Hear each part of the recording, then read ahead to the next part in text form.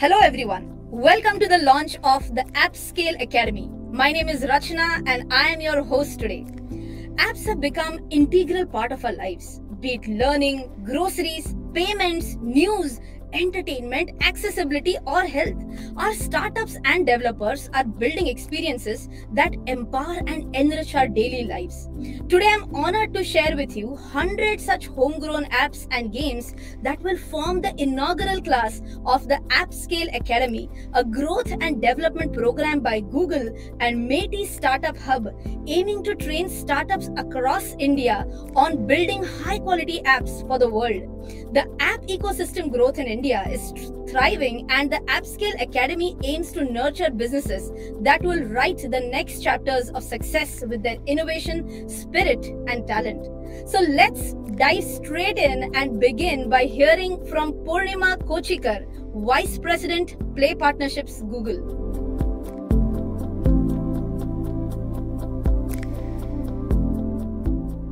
Hello everyone, welcome to the launch of the Appscale Academy in partnership with MeitY Startup Hub. Before we get started, I wanted to commend MeitY and MeitY Startup Hub for their singular commitment to fostering an ecosystem of entrepreneurship and innovation in India. We are living in very exciting times. India is the home to one of the largest bases of mobile internet users and is one of the fastest growing app user countries in the world.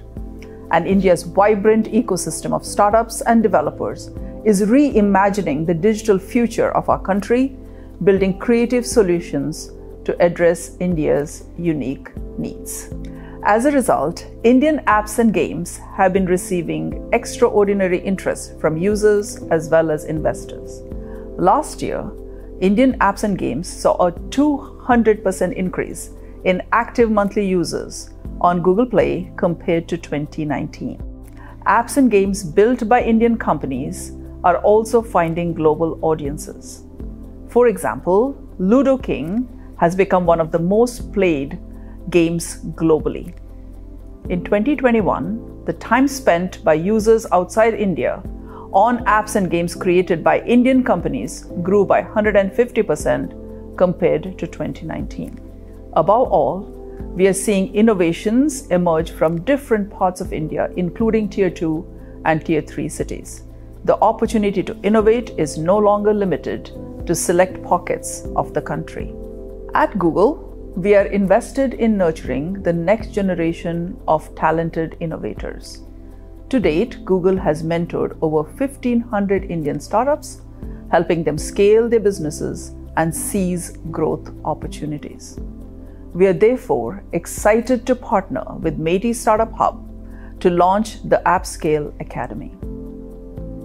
Through the Appscale Academy, our goal is to find innovative apps and games that cater to India's unique needs and have the potential to scale globally.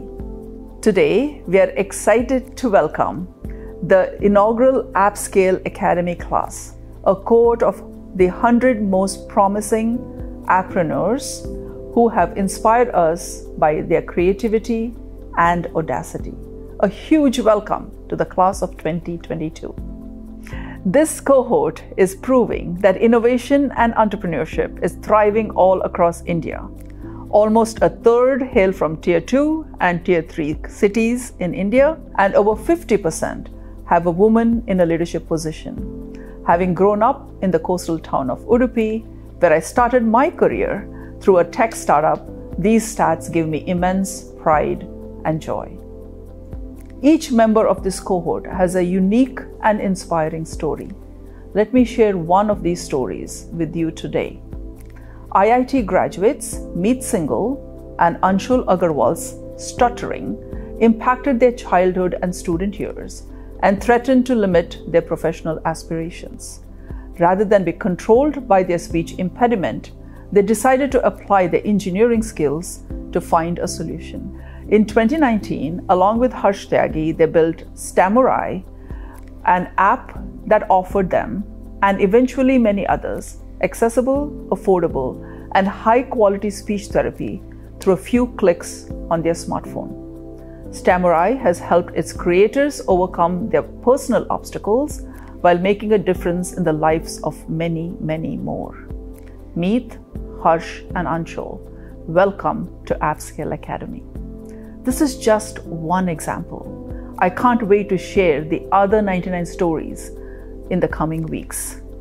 We are excited to work with each of you to help you meet your most audacious goals. The Appscale Academy is an important milestone in Google's long journey to enable entrepreneurship and innovation in India. From consistently investing in Android and Play to help entrepreneurs build great apps and find global audiences, to building discovery systems based on Google's machine learning and AI to surface the right apps to the right audiences, we have been rigorously supporting startups and developers at every stage of their growth. Our investments in Play Academy and Play Console provide learning resources and business insights to enable companies big and small to build great apps and successful businesses.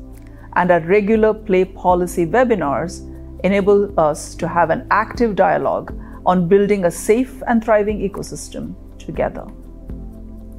The Appscale Academy is also launching at a time when apps have been core to the fabric of how we live. During the pandemic, apps enabled us to remain safe while doing what we need to get done, be it learning, ordering groceries, making payments, or staying in touch with loved ones. Startups across India stepped up to evolve, pivot, and create solutions for each of India's daily critical needs. It is therefore gratifying that this Appscale Academy cohort will continue to address uniquely Indian needs. We truly believe that this is just the beginning. India is increasingly transforming into an app-first country. Today, India is uniquely positioned to become a leading hub for global app innovation. There is tremendous opportunity for Indian startups across the country, regardless of size and location, to thrive in the global app ecosystem. All of us at Google are excited to be part of this journey.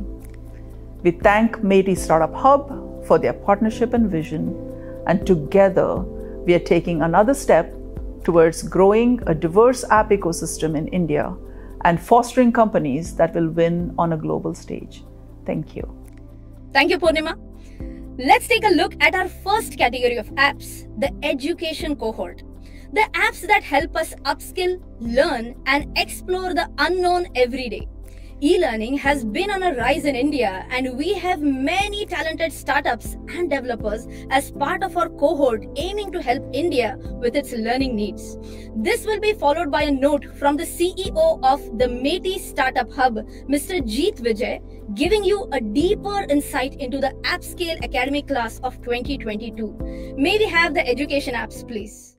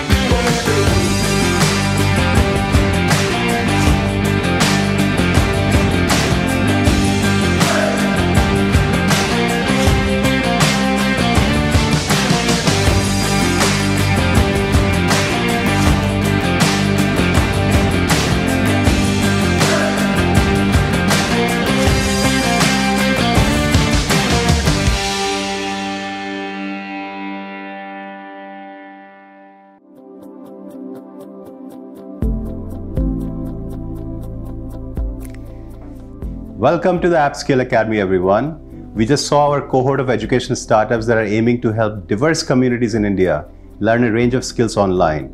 And this is just a glimpse of the spirit of innovation we are aiming to scale with the Appscale Academy. Our mission with this growth program is to empower early to mid-stage startups with the right knowledge and mentorship to drive app innovations for the world.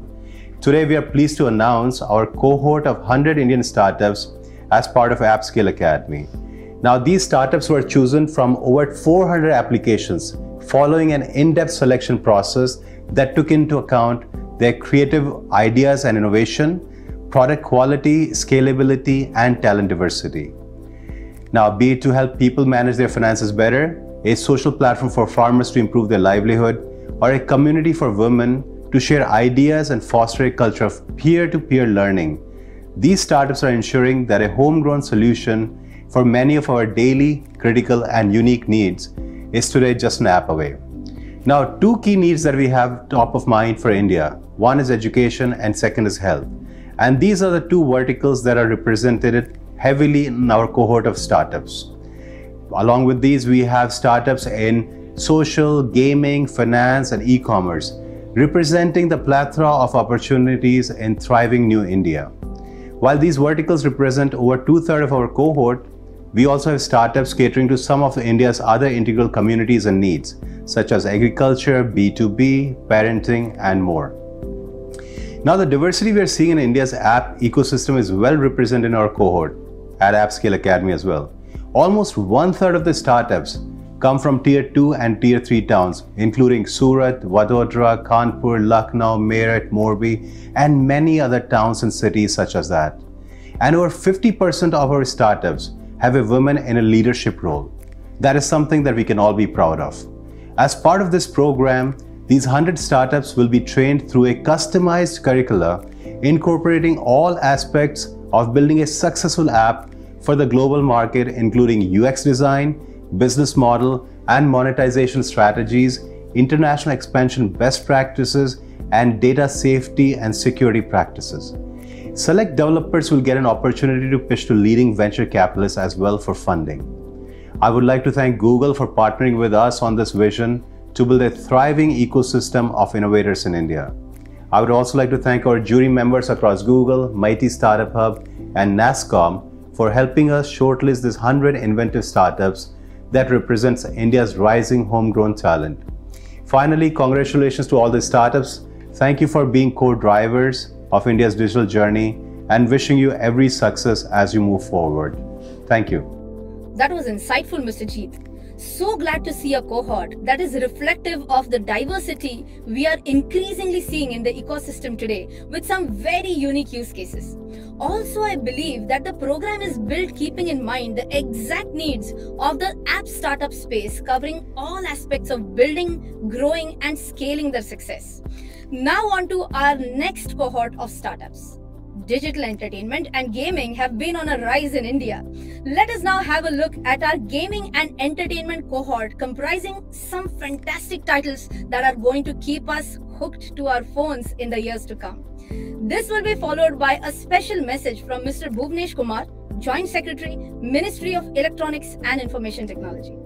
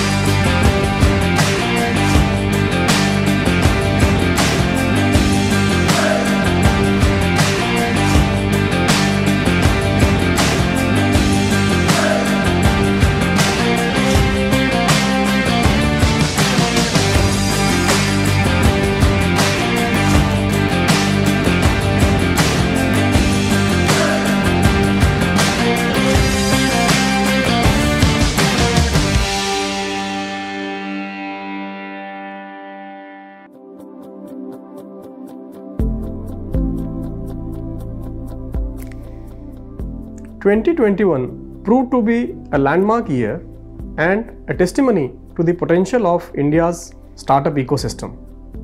Earlier this year, January 16th was declared as National Startup Day by our Honorable Prime Minister Shri Narendra Modi ji to celebrate this flourishing growth engine.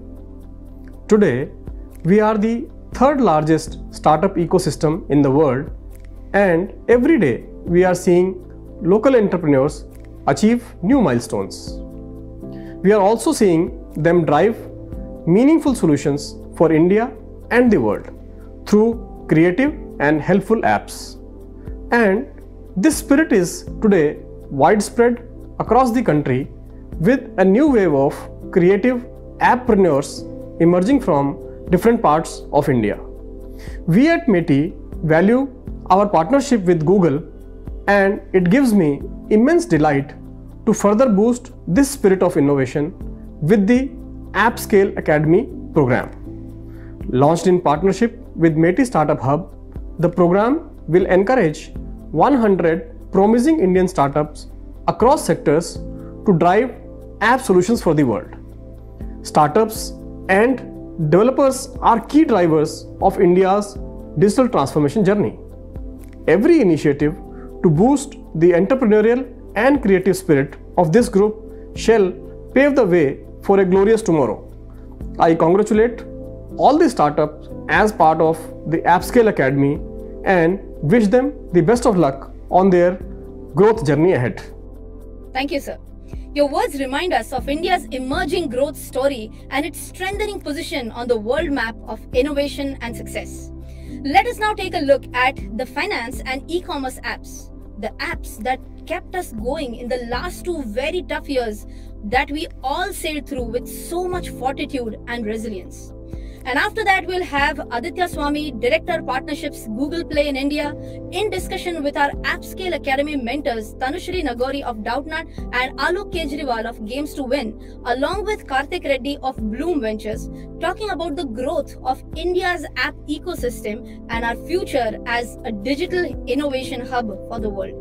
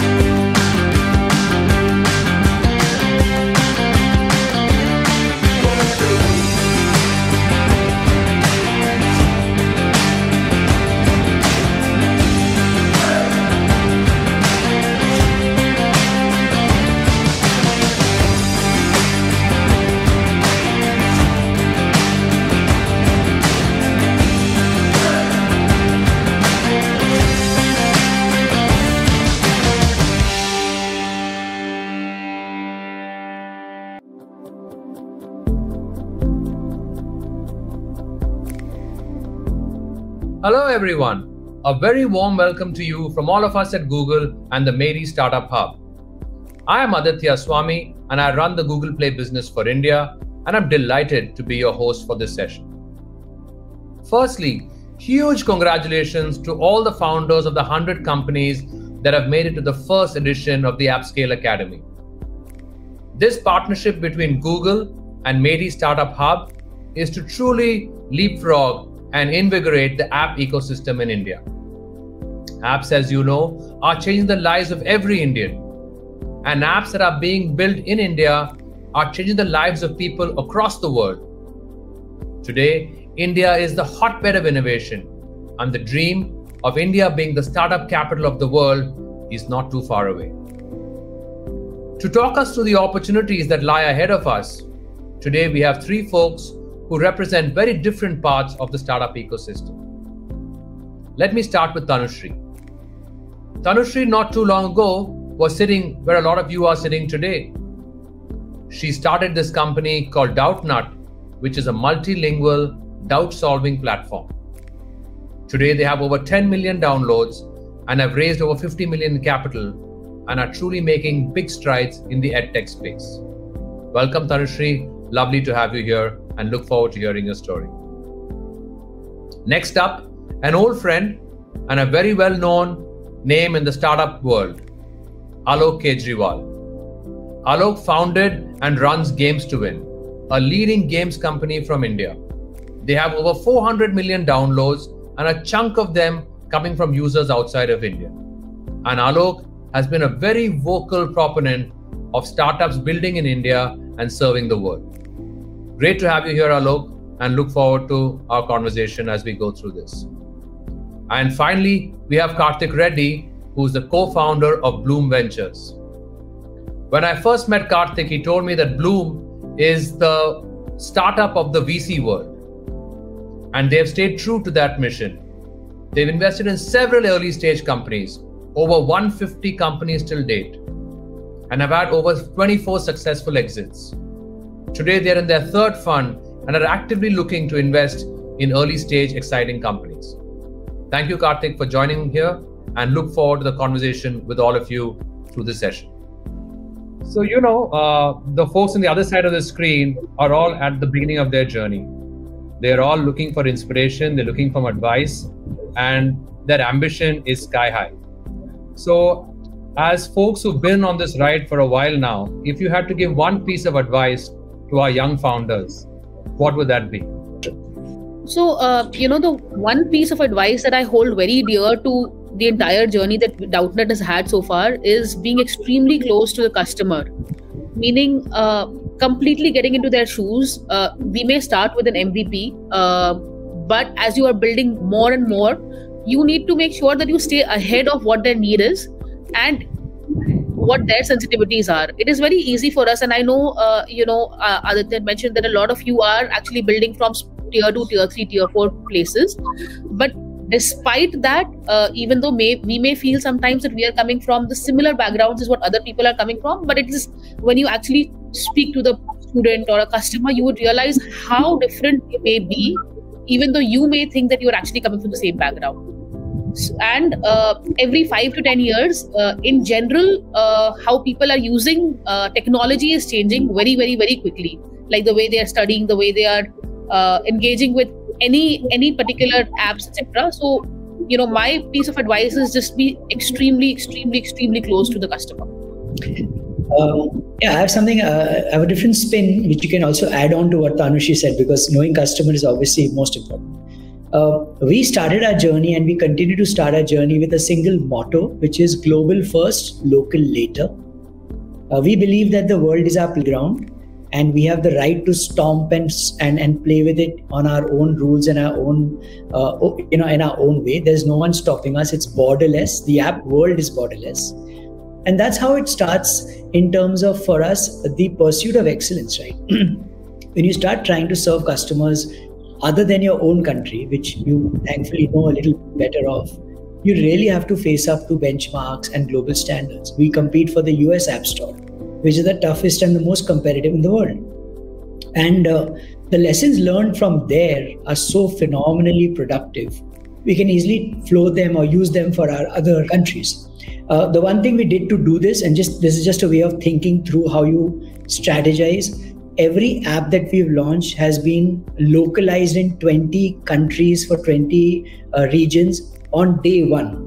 These are from native speaking, kind of translators and linguists. So I think the mentality is that the world is mine to own, and I will start with the world, and my country will be obviously a part of it.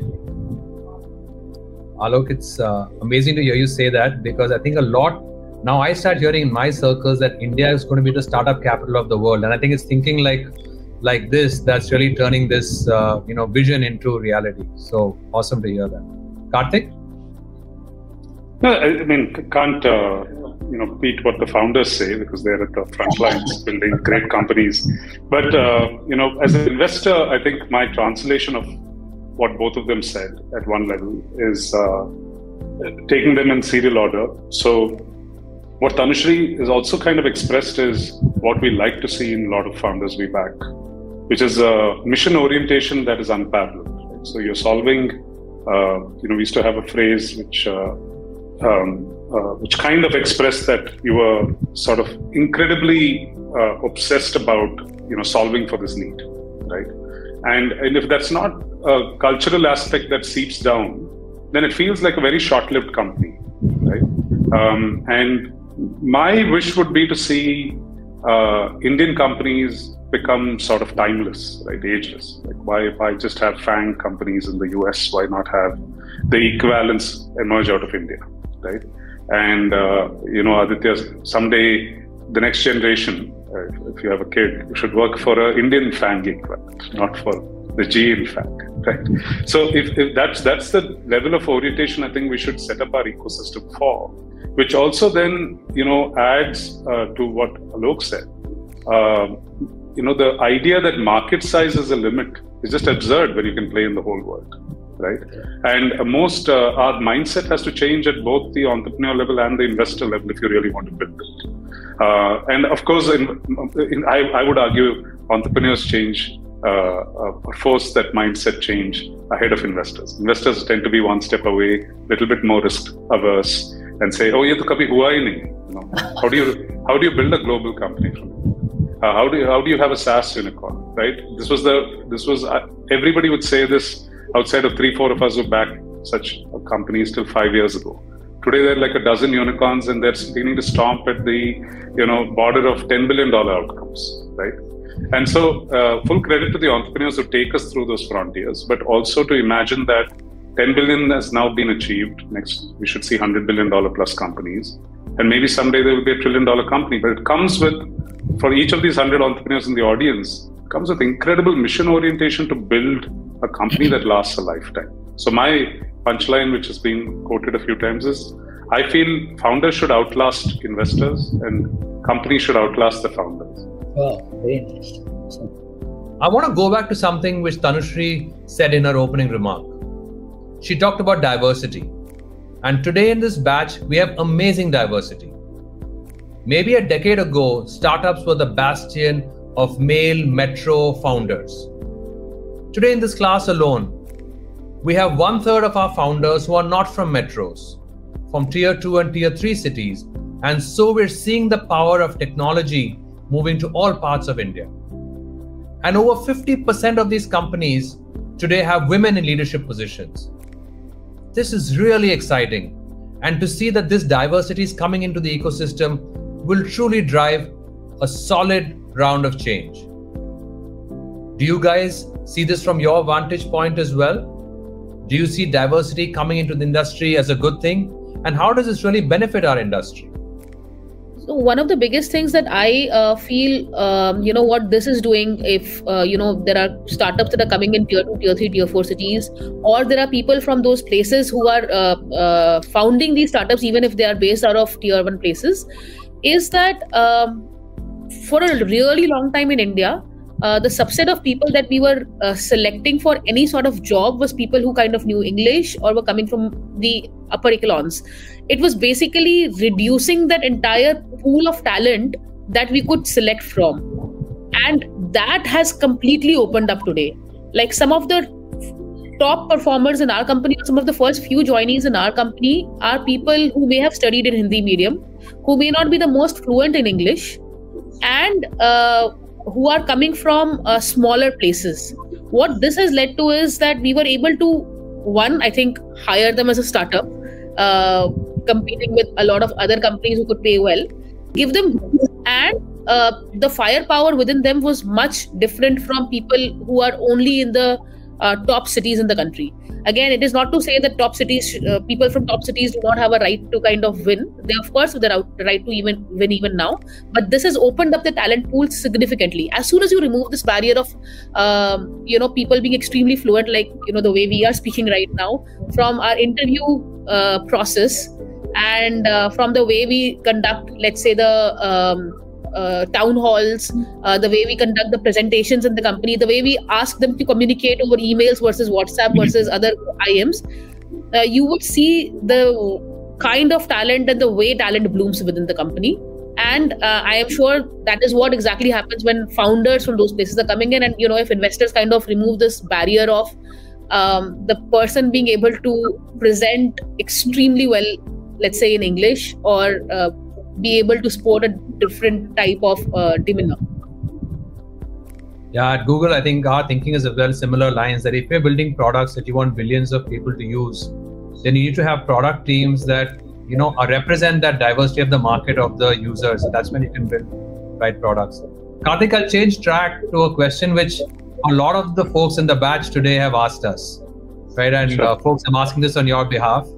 How does a startup, which is in its beginning of its journey with a low capital base, compete with some very well-funded large startups in the similar space? So yeah, one of the themes which I've been telling the team this year is like, we've seen not just in Blume, but like we seem to have like a specialty for picking underdogs. So, we know this feeling. It's very difficult when there is a number one, number two established in the market. And the investor market is, can be very harsh. They can very quickly deem this as if not a winner take all, the top 2-3 folks take all market.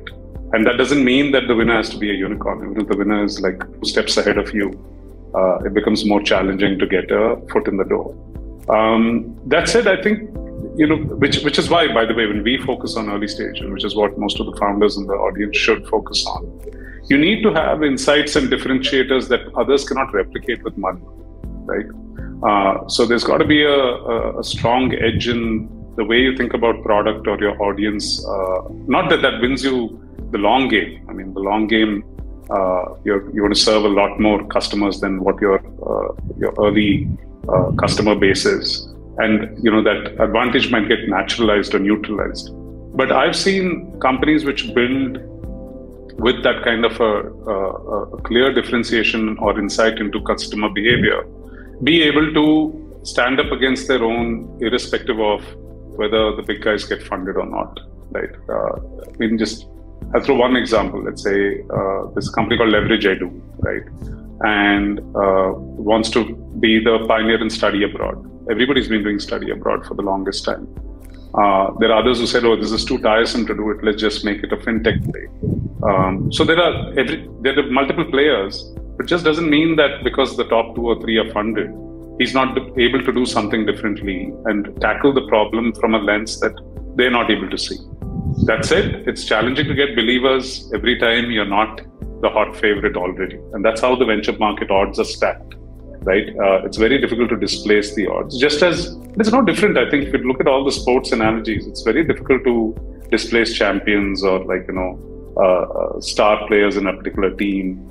It's difficult to get them to step down. You have to win despite those odds. And it comes because you bring something to the table that the others can't replicate. And I think that should be the way you think about your startup career, not just today, but through the 10-15 year journey. Nice. I like the sports analogy. This makes it so real that it's actually happening all around us. The other interesting question we get from our class is, what's your advice? Users and go crazy after building a large user base, or should we start thinking about a business that starts making profit from day one? I think from my lens, if you're fundamentally changing customer behavior, then meaning new behavior, like what Tanushree tried when she first started out. And I think the fact that you're winning on behavior change is far more important than figuring out what the right monetization model is. Because you're establishing a need, right, which didn't exist before or was never delivered in that fashion before, right? And so, and maybe Alok knows better, but it's different when Alok was building his first game in a certain space was the 10th game in a certain space.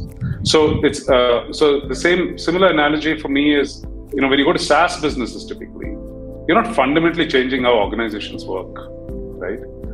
They will not adopt you if they don't believe they can use it every day, even if you give it to them for free. So I'm like a total anti non-monetization, principle on SaaS, for example. But if you're taking a consumer behavior where you can generate DAU or WAU on a consistent basis, far outweighs any need to monetize or crack a business model very early. And one of the perils, now I think Indian investors and entrepreneurs have a lot more courage. 6 years ago, I would have said, we don't have that kind of courage to build new products, new behavior in this country, right? Now I think we're being far more gutsy and saying, it's very cool behavior. I don't care when it monetizes. But I like the fact that, we've gone from 1 million to 5 million. It's far more important. and at a consistent pace. Like there is actually BAE. So it's not, as always, most things in life, it's not one size fits all, but each of you should be able to apply that lens to your business and see what's more important. I think, Karthik, you colored it well. I think there are three distinct phases, Aditya, that each of these our entrepreneurs will witness, irrespective of whether they're doing enterprise or consumer, B2C, B2B, C2C. You know, the MVP stroke startup stage, the excitement stage where everybody loves you and feels you're the greatest inventor in town, attracts money, and you can get away with, you know, building great product, build experience, and probably not forget, but ignore the monetization money part. Then a little bit in the mid stage, you know, you're trying to prove your usefulness, unless it's a blowout product, which is very rare to get. But if you're in the middle, you're kind of trying to prove that this is actually useful, right? And therefore usefulness, one of the metrics is people want to spend money on it. And the third stage is when maturity comes, which is what Karthik again said, no? Lifetime, the company should to last beyond lifetimes. Yeah, you have to make money, and you have to make lots of money, and you have to be very proud of making money. And you don't have to be shy of saying that I am revenue first, I love money, I love to put money in my bank, because that's what the top Fortune 500 and other companies do. And I think the challenge is to kind of showcase what's happening. And this is a very interesting analogy which people will instantly recognize. Look at the great startups that have gone to the market today, right? They're all public. And Karthik, you'll see the narrative on a Friday before public was, I got GMV, I've got users, I've got blah, blah, blah. And Monday after going public, when the market beats you down, now you're being forced to think profit, which never existed in your vocabulary. So I want to just explain that profitability, EBITDA, is a vocabulary of the world per se in business. You can choose not to use those words till you can get away with it, but it's never going to get away forever. And I think the last part, you know, I love Karthik and I love I love Blume to begin with. But VCs are very elusive. वो भूत लोग हैं, भाग जाते हैं कभी-कभी. You know, you don't find them. You don't find ghosts when you want to find them, boss. They find you. So if you're an entrepreneur wanting to live forever, you better manage your own cash. And how to get your own cash? By making cash, right? So that's my learnings, that, you know, VCs don't last forever, but profits do. So I know we're coming on time, but let me kind of wrap this up with, I'll tell you I'm going to give you a sentence and just tell me first what comes into your mind, and I'd love to hear what's top of mind. When I tell you India startups in 2025, what's the picture that you can see? I think they'll be coming of age. I think there'll be a nice balance of ideas, building for things that India couldn't have imagined getting built, but also public company, post-public journeys becoming stable and becoming new poster children for everybody else to follow as well. I have a Hindi word for that.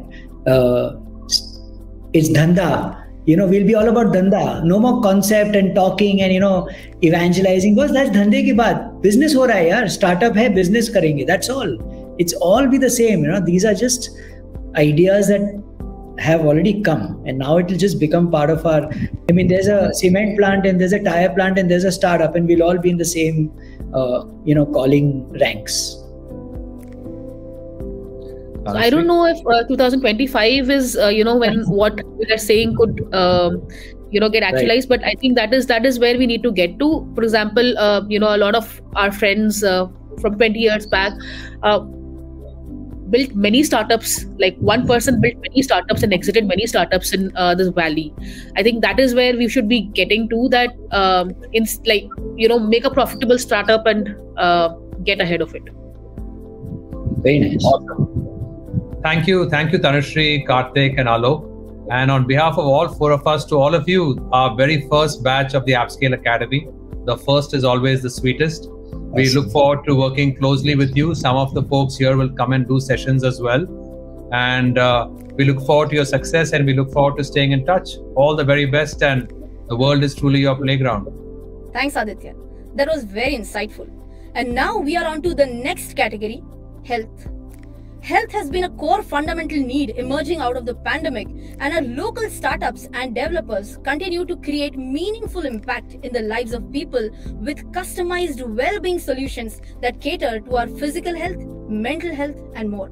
Let's have a look at our cohort of health startups.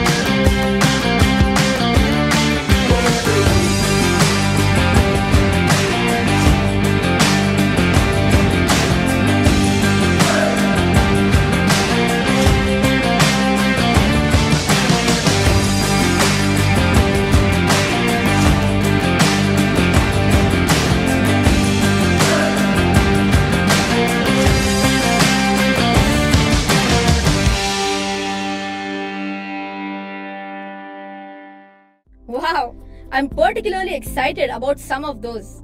Thank you for doing what you do. We have now reached our final reveal. These are apps that are part of our everyday lives. Apps that are a companion to parents as well as pet parents. Apps that are helping farmers to connect with each other. Utility apps that are making aspects of our daily lives easier and much more. Can we have the final reveal of the day, please?